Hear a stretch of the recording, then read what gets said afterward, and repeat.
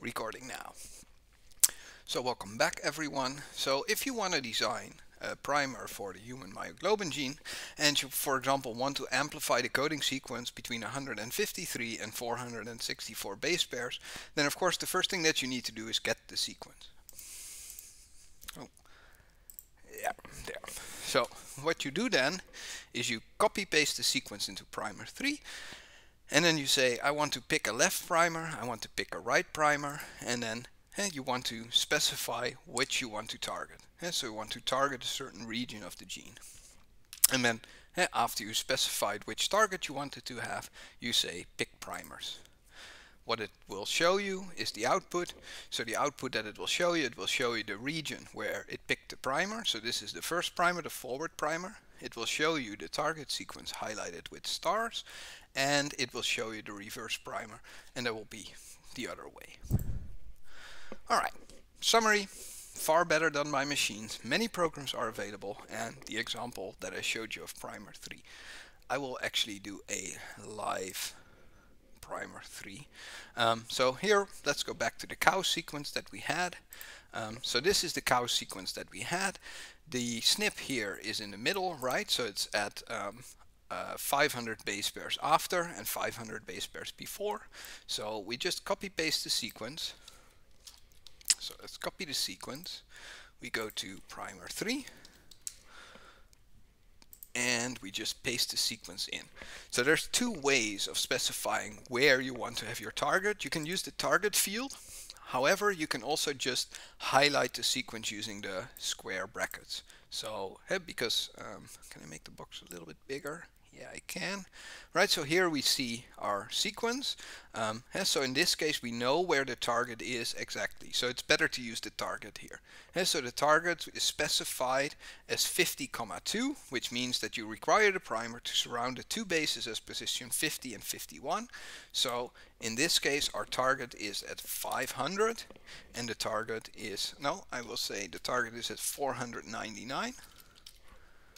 And we want to span 3 base pairs. So we want to have the primer located at, or we want to have the primer spanning 499, 500, and 501. So just that the primer is not like stuck directly to the SNP. I want to have a left primer and a right primer, and then I'm just going to say pick my primers. And in this case here we see the target sequence, so the SNP is in the middle, so that's the G here. And we have the forward primer being chosen and the reverse primer. It will tell us then that the left primer starts here, the length. You see that the TM is relatively close to each other, so it's slightly less than 2 degrees Celsius, which is perfectly fine. There's no chance of a hairpin. There's no chance of dimerization with itself, and the 3' is also perfectly fine. If these numbers are not 0, these 3 numbers here, then there is a chance that there will be a primer. That there will be a dimer, or that it will fold back on itself. But in this case, these primers look perfectly fine. So this is the sequence that we need to order for the forward primer, and this is the sequence that we need to order for the reverse primer. And then here we would amplify this piece, and it will tell us that we would get a product of 231 base pairs. So when we would do the reaction, we would put it on a gel, and then it should be at around 231. We should see a little band, and this band is the band that we want. All right, so that's it for primer design. Like it's not magic. It's just that you have to be very careful, and of course make sure that you always mask your sequence either using Ensemble or using the repeat masker tool to just get rid of the repeats, because there, if you would not have repeat masked it, then it might have chosen a primer in the wrong region. Alright, so that's it for the primer designs. Are there any questions? Because if there are no questions, then I would like to spend the remaining 45 minutes talking about my PhD thesis about the CTL mapping in relationship to the QTL mapping part. So I'm just going to wait for a little bit to see if anyone has a question on how to design primers. if you want to learn more about guessmers, or if you want to learn more about semi-universal primers, then just ask. If not, then let's go to the other PowerPoint then. Good. So this is more or less where we stopped last week. So last week I talked a lot about quantitative trait locus mapping, right? So about the standard QTL mapping. So a QTL, a quantitative trait locus, is a section of the DNA, which is called a locus, which is associated with a variation in a phenotype. So a phenotype here is always a quantitative trait, not a qualitative trait, because otherwise we would be using another quantitative trait mapping.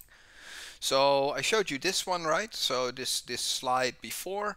And so to detect the QTL in a population, we have to measure the genotypes. So in this case, we have A, B genotypes.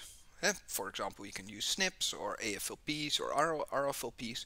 And we have to have our phenotype of interest measured. For example, the tail length of an animal, or the yield, or the amount of protein in the milk. So here, for example, we have a whole bunch of mice, so 1 to 9, and then this will continue up until like 300-400 if you have 300-400 mice measured. All of these have a phenotype, and all of these mice come with their genome being part, or coming either from the mother or coming from the father. And so at a certain genetic marker, we compute the difference, and we want to see if the mean of the A group is different from the mean of the B group. And then after we see that there is a difference, we also want to know how likely that difference is. So again, the nice little animation that just goes through all of the different markers on the genome, and that for every marker you will get an effect size, and it will tell you if the mean of the A group is smaller than the B group, or if it's larger than the B group. So just basic QTL mapping, just go through the genome, marker by marker, scan it, and write down the difference. We use statistics to assess the association of the markers, and we can use things like t-tests or ANOVA or regression, and this really depends on how your genotypes are structured and if your phenotype is a normally distributed phenotype or if it's different. So there's the model that you have to use is dependent on the phenotype distribution and the amount of groups that you have in your genotypes. We always express it as a minus log 10 of the p-value. Right, so you plot it across the genome. We already saw this one before. And here in R, we can, for example, use RQTL, one of these packages which is made for QTL mapping in R, to do the QTL mapping. And so if you want to produce this picture, we can go to, we can load the library. So we say library QTL.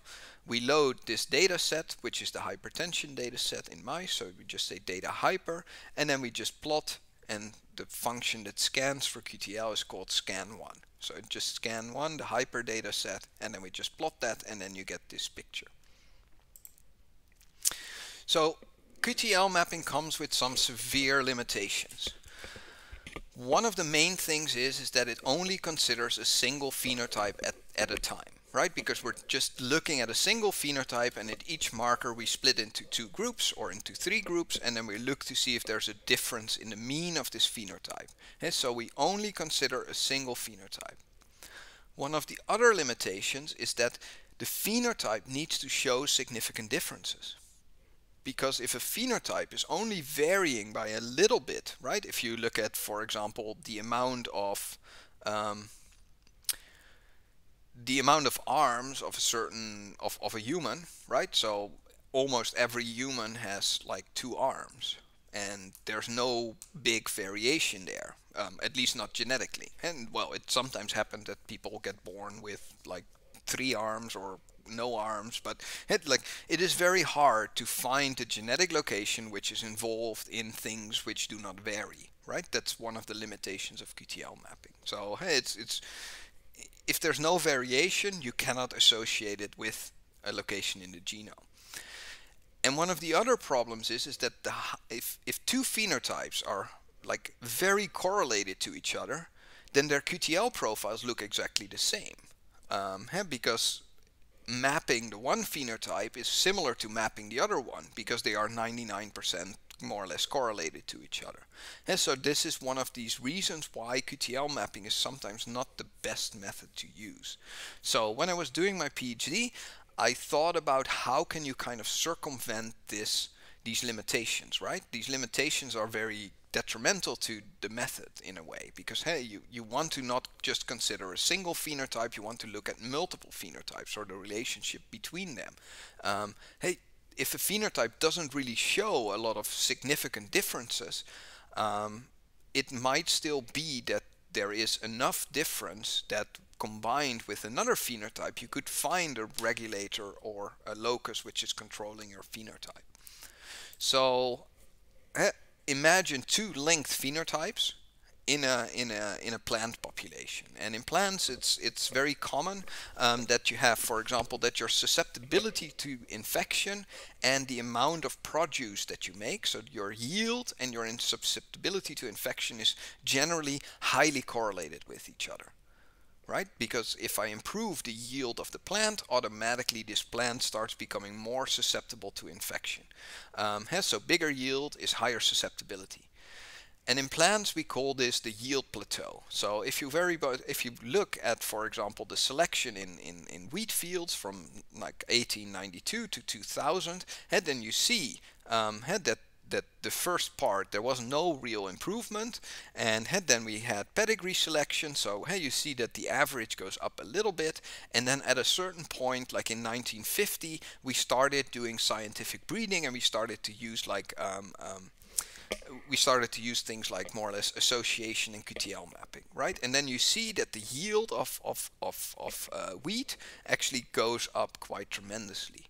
But you see that around since the 1990s, we don't see a massive increase anymore, because phenotypes are linked to the yield phenotype. When we are selecting for higher yield, we are making plants which are more susceptible to infection, or which are not as which cannot protect themselves against like wind and these kinds of things anymore. Because the weed becomes so big that when there's a little gust of wind, the thing falls over and the plant dies. So when we started doing like the scientific breeding approach, using either pedigrees or using QTL mapping information, we see a massive increase, but this increase is leveling off. Especially in the last like 10 years, we haven't been able to improve plants as much as we could in like the 20 years or 30 years before that. So this is called the yield plateau. So the method that I developed is called correlated trait locus mapping, based on QTL. So I define a correlated trait locus, or in my thesis I defined a correlated trait locus as a locus is a section of DNA which is associated not with a difference within a single phenotype between the means, but which is associated with the difference in correlation between two phenotypes. So how do we then do that, right? Because normally we would just go at a certain marker, we look at our phenotype and we split it into two groups, and then we look the mean in the one group and the mean in the other group. So CTL mapping is very, very similar to QTL mapping, but it is multi-phenotype. Because we're now not using a single phenotype, we're using a pair of phenotypes. So what do? We identify genetic regions where there is a difference in the phenotype-phenotype correlation structure, and that is conditional on the genotype of the marker.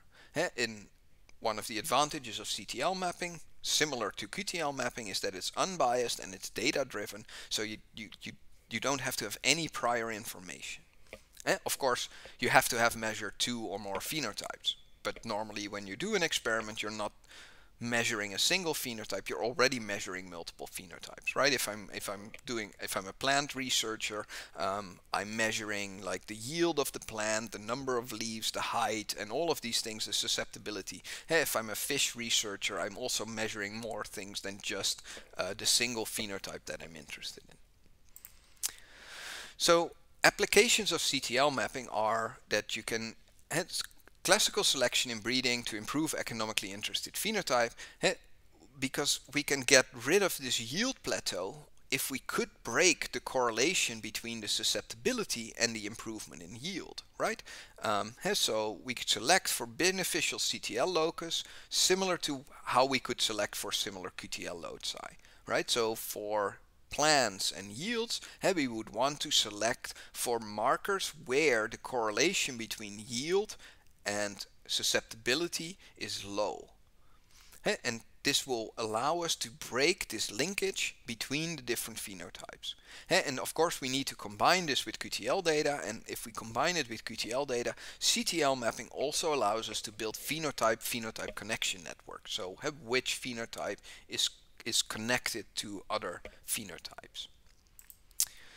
So in this yield plateau, if we have both phenotypes, yield and susceptibility, will show very similar QTL profiles because of their overall correlation. Because yield is highly correlated with susceptibility. When we scan for yield, we get a QTL profile. When we scan for susceptibility, we get a QTL profile which looks very similar. But CTL mapping tries to find loci in the genome where this correlation between yield and susceptibility is lost. And so we can use this CTL information to break the link or the correlation between yield and susceptibility, allowing us to have like one generation of selecting for individuals which do not show correlation between yield and susceptibility. If we do that for one generation, then in the next generation we can select for high yields again, but now increasing the yield will not lead to an increase in susceptibility, because in the previous generation we already broken that link, we already broken that combination. So a question to you guys, imagine that, for example, phenotype A here is the yield of the plant, phenotype B is the susceptibility, and now we're looking at a single marker in the genome and we see this picture. So we see that in the AA genotype they are strongly correlated, and in the BB genotype there is really no correlation. In high yield individuals have so individuals which have a high yield have a susceptibility which is more or less medium, or they have a susceptibility which is high.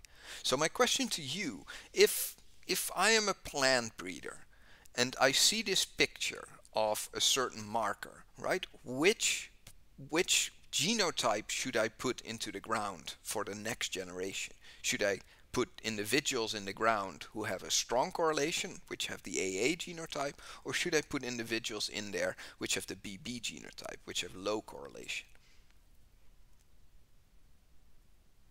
And I'm just going to wait for an answer. We can actually do I figured out that we can actually do a, how does Twitch call that? Twitch has a prediction function. So we can actually start a prediction, and then you guys can kind of bet on it using your channel points. And then the winner gets the channel points from the people that got it wrong. We should do that more often to kind of... But my question to you guys is, if I'm a plant breeder and I see this picture, which plants should I breed? Should I breed the AA genotype plants, or should I breed the BB genotype plants?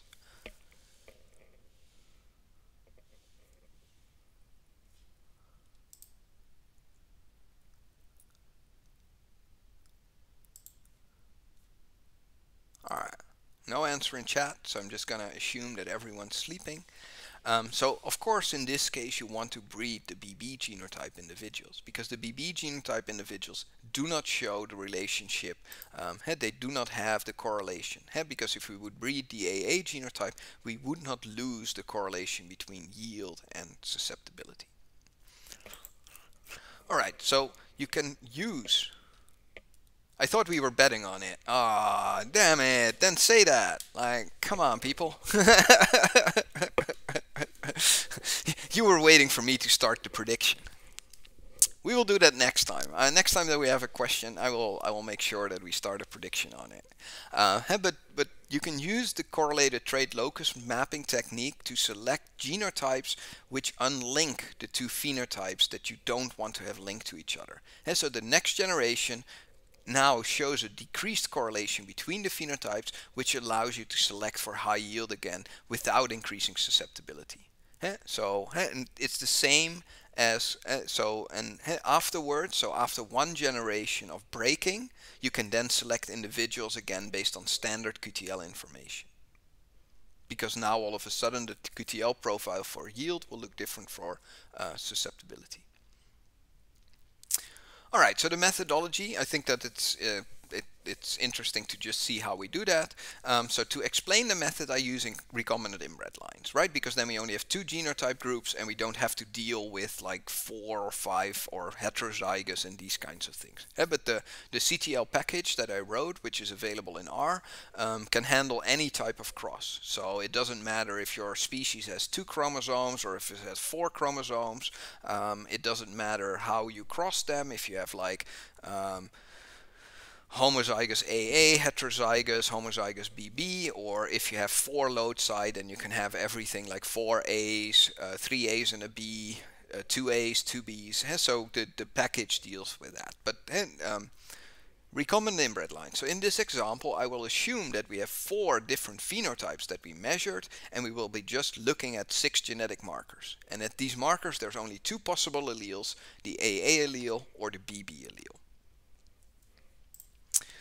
So how does it work? We select a phenotype, so P1 for example, and then we select a genetic marker in the genome. So here in this picture we're only looking at a single phenotype and at a single marker. So what do? We split the individuals in 2 groups by genotype. So we have AA individuals and we have BB individuals. So, and what do we now do is we calculate the correlation of both the AA and the BB genotypes of P1 times all the other phenotypes, and then we get a correlation vector, right? So here we do the correlation of phenotype 1 versus the other one, so PX in AA. So we just take only the individuals which are AA at marker 1, and then we calculate the correlation. Of course, the correlation of P1 to itself is always 1. That's just the way that correlation works. Because but for example, the correlation of P1 to P2 in the AA group is 0.1. The correlation of P1 versus P2 in the BB group is 0.2.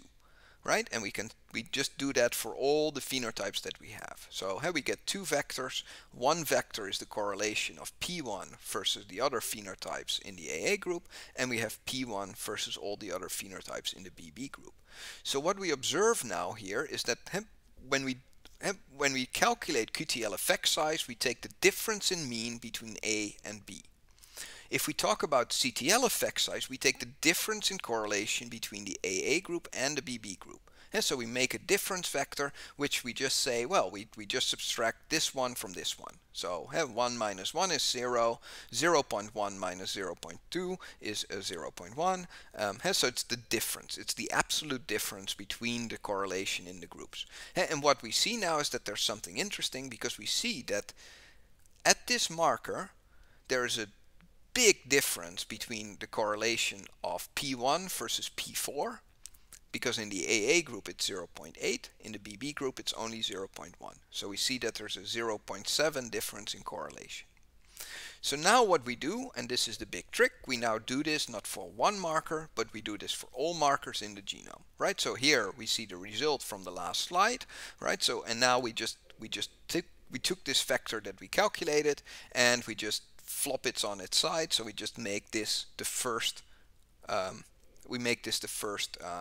marker, right? And then we do it for marker 2, marker 3, marker 4, marker 5, and marker 6, right? So we have 6 markers, 4 phenotypes, and then what we see happening is when we repeat this calculation for our for every genetic marker, we get multiple vectors, and every vector, if you have multiple vectors, we can combine them in a single matrix. And then what you will see is that there's also linkage, so marker 1 and marker 2 are very close to each other, and so the correlation difference for P1 versus P4 at this marker is 0.7, at marker 2 it's 0.6, and then you see it go down quite slowly. And for P1 with P3, we see this as well. The thing is that you don't get just one matrix, right? We're doing this for P1 versus all the other ones, but we're also doing it for P2 versus the other ones, and for P3 versus the other ones. So we get not one matrix, but we get 4 of these matrices.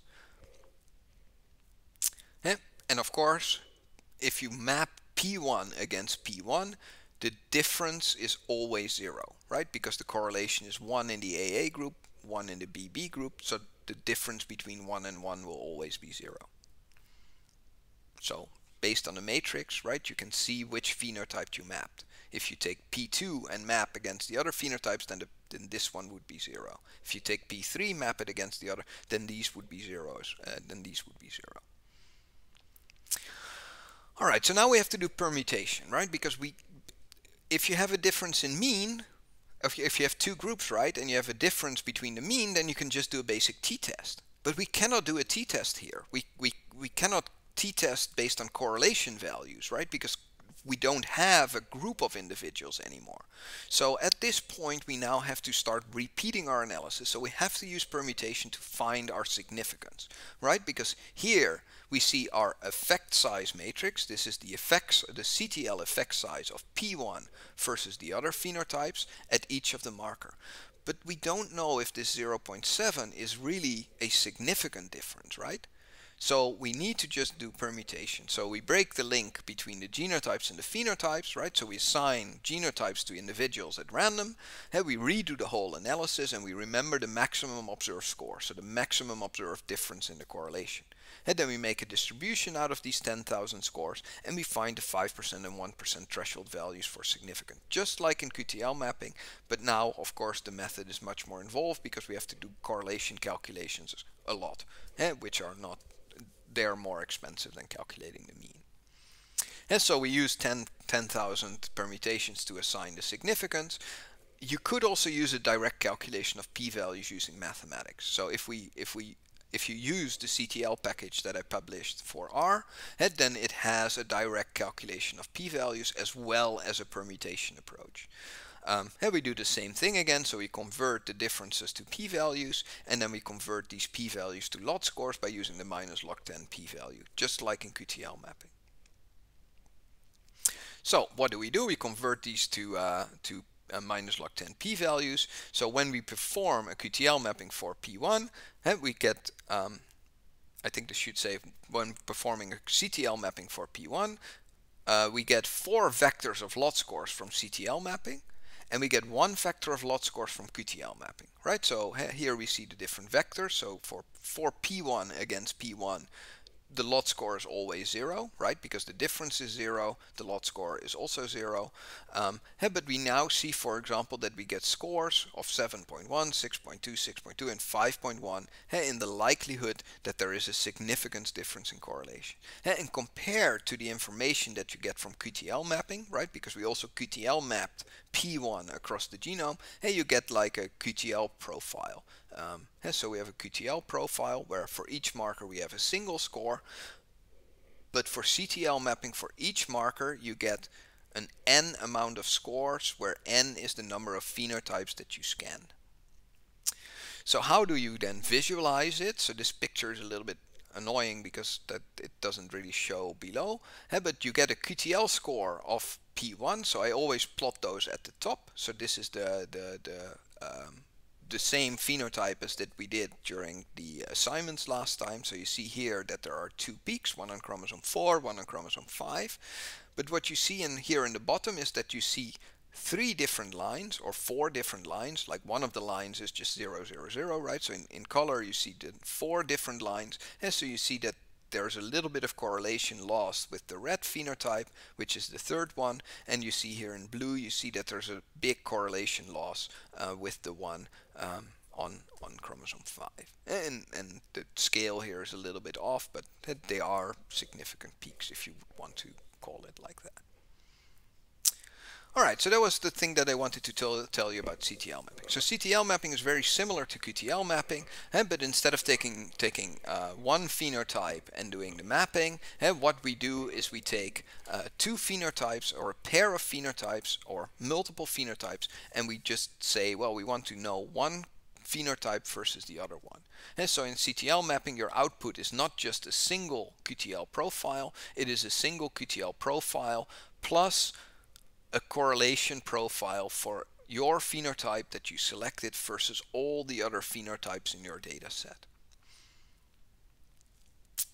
And then you can do nifty stuff with that, because the information here allows you, because in some cases, if your phenotype of interest does not show any variance, right? So if it's then you will not find a QTL. So the QTL profile would just be flat.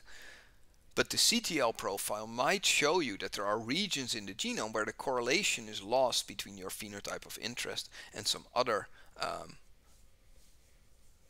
phenotype. And so you might find regions of the genome which are not visible using the standard peaks or using standard QTL mapping. I hope that it's clear. If you have any questions, then just ask me. I can show you in R as well if you're interested in that, because the CTL package is just available. Let me show you in R. Why not? We're here now, and we still have 20 minutes, right? So this was the QTL mapping that we did, right? So let me go and open up the R window for myself. All right, so we just do library QTL to load the QTL data set, and then we can do library CTL, and CTL is the package that I made, right? So now we're going to use data, and we're going to use multitrait, which is the data set that I use for testing. So multitrait is the data set phenotype genotypes that you guys had, right? So it has 24 phenotypes. That's just the same as the one which is on Moodle. And if you say pool.geno from multitrait,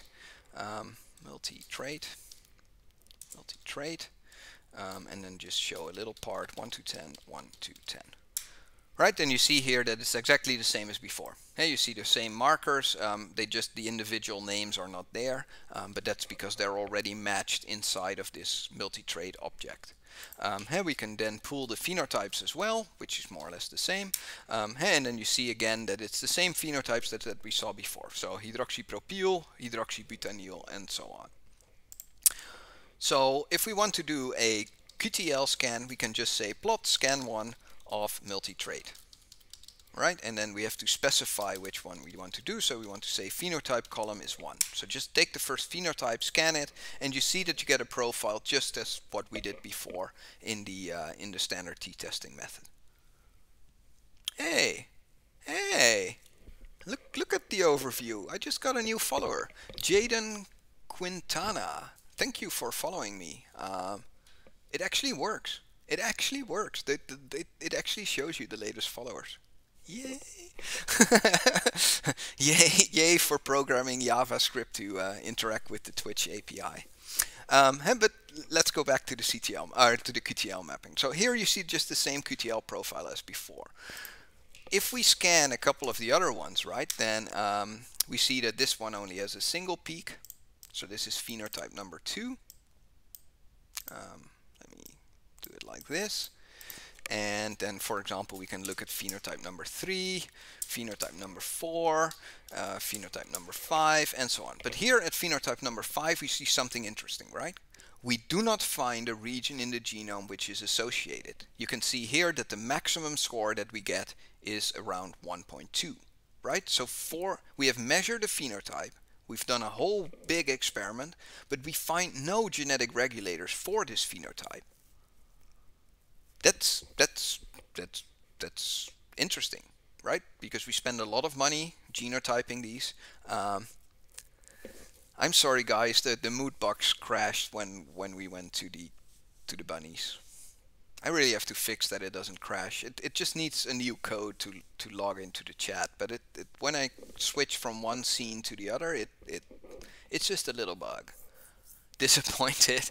Yeah, I'm disappointed as well. I was actually hoping that it would work, but at least it still follows the followers, right? But here, this is so this is really interesting, right? And this sometimes happens. Sometimes you have your phenotype of interest, you spend a lot of money genotyping like hundreds of individuals, you measure the phenotypes, and then you do the QTL mapping and you find nothing.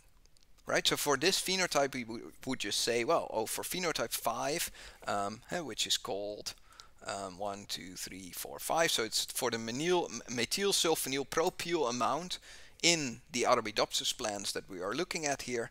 We do not find a difference. So we wasted a lot of money measuring this methylsulfonyl propyl. We genotyped individuals and we don't find anything. Of course, we have 24 other phenotypes measured, so at least that's good.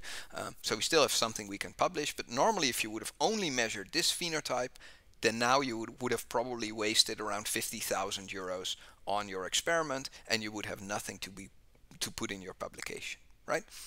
But fortunately, we have measured multiple phenotypes, right? So because this phenotype 5 does not have a QTL, let's look and see if this one has a CTL, right?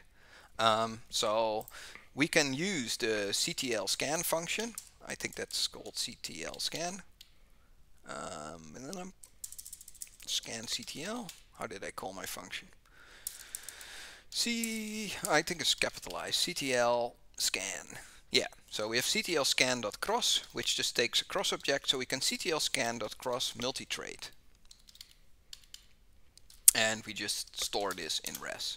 Right, so what it will do, it will now start doing the computation for all of the CTLs, and this will take some time because it has to do phenotype 1 versus phenotype 2, phenotype 1 versus 3, 1 versus 4, and it has to do that for all of the 24 phenotypes in there. Fortunately, it is relatively optimized. So I spent a lot of time working together with some people in Oak Ridge National Laboratory, and they made a new correlation algorithm which is much faster than the one that I was originally using, so it already finished.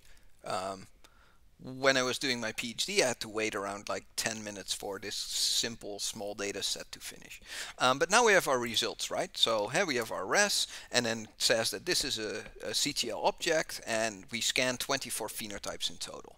And now we can just do a plot of this res, and we can plot the fifth one, right? Because we're interested in the fifth phenotype.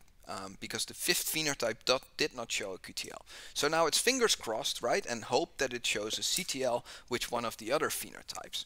So here we then see the output picture that we get, and we see that although, wait, this is not the fifth one because this has a massive QTL actually.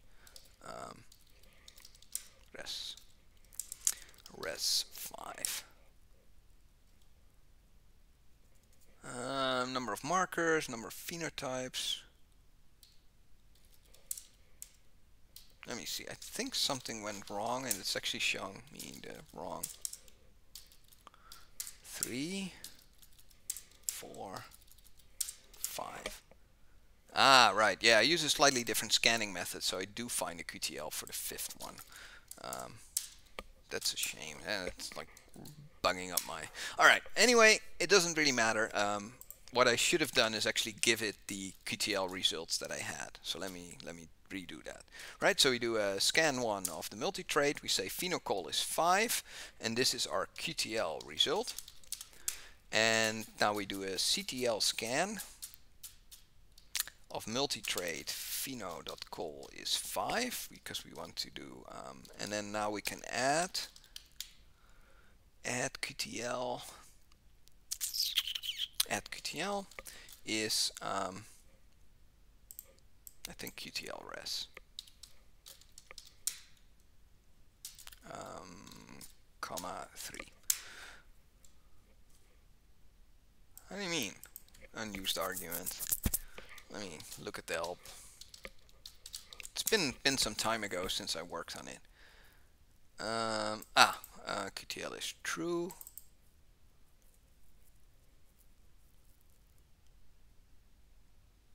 Yeah, use the internal slow QTL mapping method for QTL. Alright, so we can do it like this.